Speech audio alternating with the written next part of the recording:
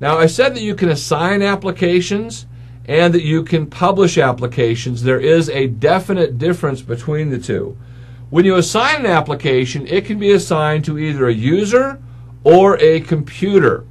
When you assign it, it's going to be installed. You know, it's assigned to either a user or a computer, and it's going to be installed or advertised. Now, when you do this, if you assign it to a user, and this is an important point, when you go in and you assign it to a user, it doesn't matter what computer they happen to be on. It really doesn't. You got to be careful, though, because if they log on to a whole bunch of different machines and you have a license for this, and it's not a by user license, it's by installation license or by computer license, if they log on to 5 different machines, you're going to have 5 licenses that are consumed, and that can get rather expensive rather quickly. But the advantage is that their applications follow them around. So as they go from computer to computer to computer, their applications are going to be there, which makes it pretty nice. You know, if I didn't install the application, that's fine. It'll be able to install it for me. If you do have apps that are going to be used by most users, you can go ahead and assign it to the user.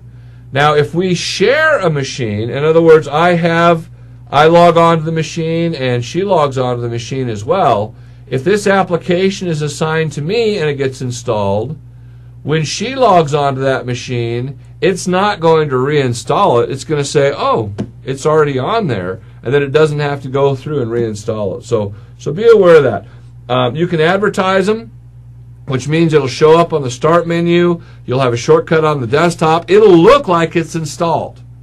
It will appear like it's installed. However, it won't actually install until I run it the first time. Now, what if I assign it to a computer? Well, if it's assigned to the computer, what's going to happen is when the computer boots up, it's going to check the group policy, and it's going to install it automatically. It's just going to install it. It's going to be on there. So assigning you can do to users or you can do to computers. The next one that we have is publishing applications. Publishing applications is user only. You cannot publish an application to a user because when you publish an application, what happens is it doesn't look like it's installed. Instead, you have to go to Add Remove Programs and install it manually. That's what's going to happen. So for the exam, make sure you know assigning can go to users or computers, whereas publishing is only users. And the way that I remember this is I think that computers don't read publications. Computers are not going to grab the local newspaper here or this file that we have, this publication, and read it. But I can assign a computer to something. I can say, computer, you got to do this, and it'll do it. Okay. But it can't read a published application. So assign is for both computers and users, whereas publishing is user only. Only for users. Very, very important.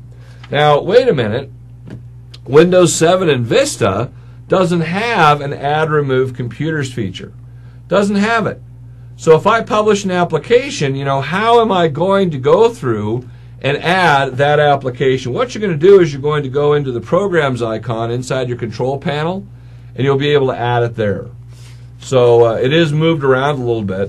And then if you get into Windows 8, it's all tiles and it's pretty crazy. So if you're familiar with Windows 8, there's going to be some significant differences.